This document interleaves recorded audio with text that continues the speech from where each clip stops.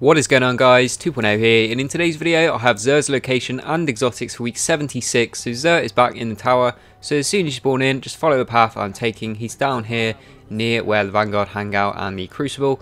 So let's take a look at what Xur has got for us in store this week. So at first glance, well, it's actually a decent week, I'd say. The Titans are getting the Ruin Wings at 40 intellect and 41 discipline. Heavy ammo drops more often and contains more ammo in each drop. Increased reload speed with rocket launchers and increased grenade throw distance.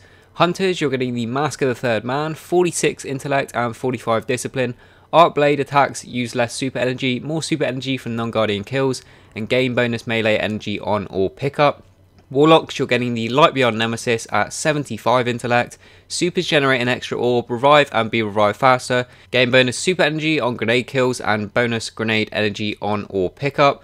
We do have a weapon this week finally, it's been a while, but we have the Truth Rocket Launcher, Void 280 attack, and the upgrades on this: rounds fired from the weapon seek their targets aggressively, and when they say aggressively, they mean really aggressively. Rockets fired from this weapon will detonate early based on proximity to targets. Very strong rocket launcher if you've got the coins to pick it up.